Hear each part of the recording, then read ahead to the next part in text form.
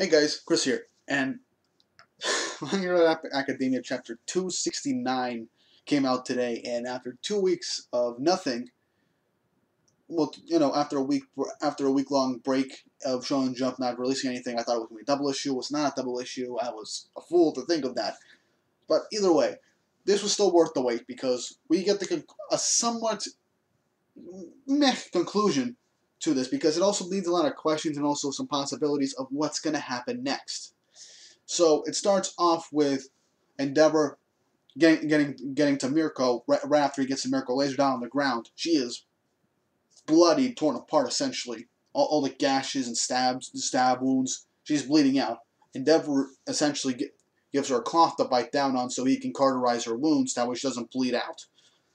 And basically goes like, "You owe me from last time." I think the time he's talking about was most likely. Damn, what was it? Kyushu. That was it. Kyushu. And she's like, "You don't owe me for anything." He's like, "He's still in there. You have to take him out." Endeavor is basically thinking about Shigaraki and everything. So he also ends up telling us the exact amount of time that was going on with this whole time of Mirko and the raid in the hospital. It was 5 minutes since she landed in the lab. She found herself in the lab. 5 whole minutes. So she took on 5 high-end Nomu that have multiple quirks for 5 minutes straight. 5 minutes straight. That is impressive. And even though they weren't fully awakened at the time, she managed to take out one with with the loss of her arm, which still took a toll on her. She held her own against the remaining 4. I mean, the remaining 3. The remaining 3. So that impressed Endeavor, obviously. But then all of a sudden, the high-end Nomu that did that whole liquefaction rupture combination attack last chapter shows up out of nowhere to try and take down. Endeavor says, like, "You're number 1. Make me feel more alive," essentially like that. And starts to attack Endeavor. As this is going on, we cut back to the fight between Aizawa, President Mike, Crust, and the other heroes that joined Mirko and Endeavor in helping Mirko fight off the high-ends in the lab at that moment. And going through their head, we actually get some inner thoughts of the Nomus again, being like, my body hasn't been fully alive for long, stuff like that. But no, my quirk is gone. So more and more of these guys are showing real thought, real processing thought, showing that they're awakened. They're a lot more awakened. So here's the thing. As this is going on, Crust is confirming what Mirko said, that Shigaraki is beyond that point, and saying that, while also saying that, "Mirko, I'm so glad you're alive," that stuff. Essentially saying that we need to go there and break the capsule before the doctor can wake him up. So as this is going on, Aizawa is trying to fight off all helping everyone fight off the high ends. He's like, if I can go back there and help out Endeavor, I could, but I can't afford to blink right now, because he's basically keeping a ton of high ends from using their powers. So with that going on, he ends up telling President Mike and this other hero that we're just introduced to, called Xless, who apparently just shoots a laser from his eye, apparently, to head back to take on the doctor and stop Shigaraki from waking up. So they go there, and one of the high ends gets in the way, the same high end that pierced Mirko multiple times in the previous 2 chapters. And right when he was about to get in their way, Crust actually launches a shield at him. So like I think the attack was shoot shield or something like that. So yeah, shoot shield, and that was honestly a pretty cool scene. And it is glaring again. I gotta keep this thing at a low brightness. There we go. This was honestly a pretty nice drawing, I have to admit. So as this is going on, President Mike heads towards the room, and the doctor is trying to wake up Shigaraki, rummaging through the computer, saying like, if the data is still there, he's like, okay, doing a bunch of system checks and looking for the button to wake him up. He's like, I don't want to wake him up while he's all half-baked like this, but I don't have much of a choice. But right before he's about to do it, he shouts, "Wake up, Tomura Shigaraki." President Mike does this one huge yell that levels most of the entirety of the inner lab. You literally see Uchiko's ears pop, like bleeding from the high intensity noise that that Mike did. And having a power to literally make your voice essentially strong enough to cause a sonic boom. Sonic boom was like shatter rooms with the sheer force of your yell. That is insanely powerful, and I'm just glad we got to see President Mike do that.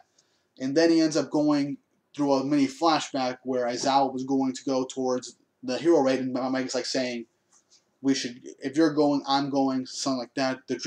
Talking about the dream that they had with Oboro, and then he's like, and then President Mike managed to get a good punch in on Uchiko at the end of the when he end that mini flashback, saying, "Thanks for making my buddy cry." And as this is going on, Uchiko is on the ground crying, and he's basically saying that I was only living for All for One and to guide Shigaraki. That was the only thing.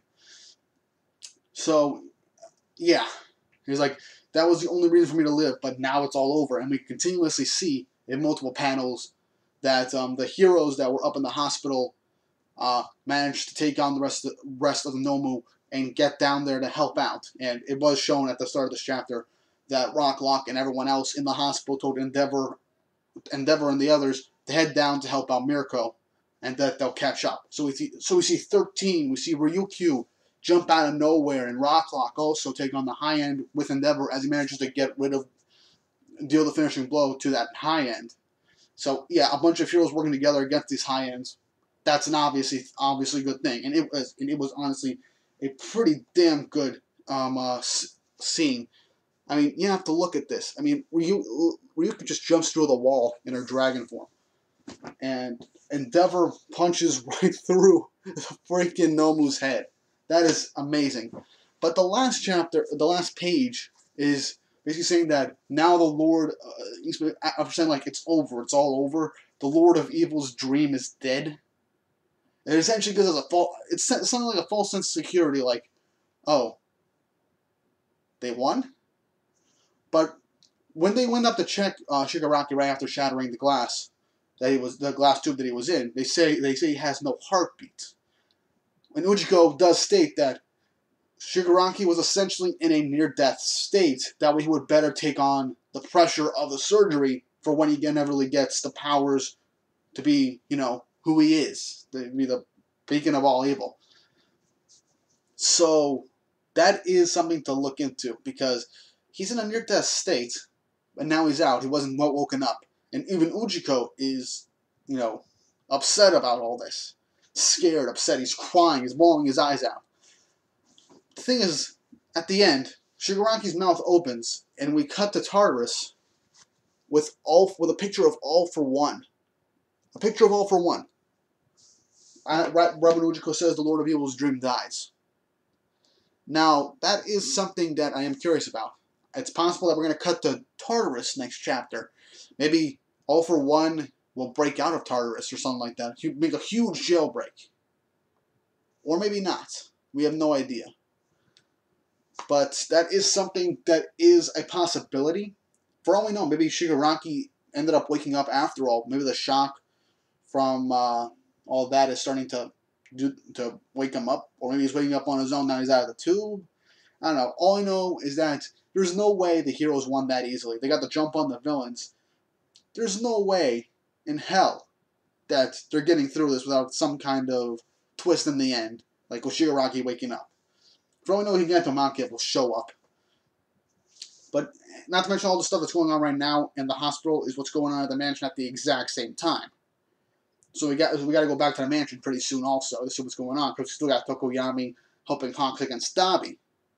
And we still haven't seen Deku or Bakugo in this arc yet, or Todoroki, or any of the members of Class 1A other than the ones that were in the initial forward march attack against the Liberation Army. But there's still a lot more that we could see, because for all we know, maybe Shigaraki has some kind of quirk that he's subconsciously using while he's in that near-death state to talk to All for One. And maybe that's a quirk that All for One and maybe the Tartarus can't pick up on it because maybe 0 for 1 isn't the one using the quirk, but he's relaying the quirk. He's being the one being communicated with that quirk. It's possible. Maybe 0 for 1 was talking to Shigaraki the entire time, telling him what the quirks were, how he managed to master it all. Maybe, I don't know, it's a weird thing. It's a weird theory, but it's possible. I mean, 1 for all is basically, you know, the Avatar state. Basically the past avatars. Something like that. But it's possible. All I'm saying is that it's possible. We have no idea what's going on. Mirko is, for all we know, she can't work as a hero anymore due to all of the injuries she sustained. Dachi Uchiko's been captured. The raid on the hospital is still going on without a hitch, aside from Hawks being mortally injured and the villains losing twice. Gigantomachia is still the real wild card of this arc because he has done nothing yet, and in the previous, in the very last chapter, that was at the mansion. It seemed like he was getting a call over the radio. So, was it Ujiko? Was it 0 for 1? Was it Shigaraki using a quirk while he was in a near-death state? I mean, if Shigaraki wasn't in a near-death state, it's possible he wasn't doing anything. Maybe he was aware of what was going on, but he just couldn't act on it. That's something we don't know yet. But yeah, overall a pretty good chapter in my opinion. I really did enjoy this, and that last page showing Shigaraki, nice little mini panel showing the bridge to Tartarus, and then an image of 0 for 1. So it does give you the question of whether or not we're going to cut over to Tartarus now as another part of the arc, or if we're going to cut back to the mansion, or just finish off with the hospital at this moment, because at this moment it seems like the hero's got everything under control. You know, no, aside from Mirko's tragic injuries, I hope she doesn't die. I hope she comes back. But other than that, a pretty good chapter, honestly, and a pretty good arc so far. We still got the mansion to go on. We still got Dabi, after revealing that he wants to be able to basically make Stain's world a freaking reality. And he's basically insane, obviously. But yeah, there's not much else to talk about for this chapter. Mostly action, some hints, but overall, it gives us a sense of security for the heroes at the hospital at the very least. But as we all know, in any series, if something looks like to be going pretty well, even after after a hero ends up getting some kind of very bad beating, things could always get worse. So for all we know, Shigaraki could just wake up out of the blue and start wrecking everyone's shit. Or we can cut, or maybe something will happen and Gigantomachia will show up, or they'll get captured, but something will happen where Shigaraki will wake up, or someone will break Shigaraki out. Most likely Gigantomachia, because again, Gigantomachia is the wild card of this arc. He doesn't obey anyone except for Shigaraki or the Doctor. Or anyone Shigaraki says has authority over Gigantomachia.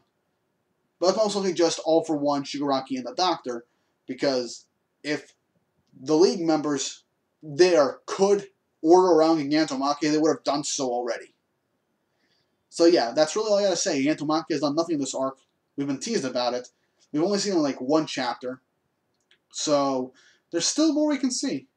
There's a lot of things Horikoshi can do with this arc. So there's not much else I can talk about.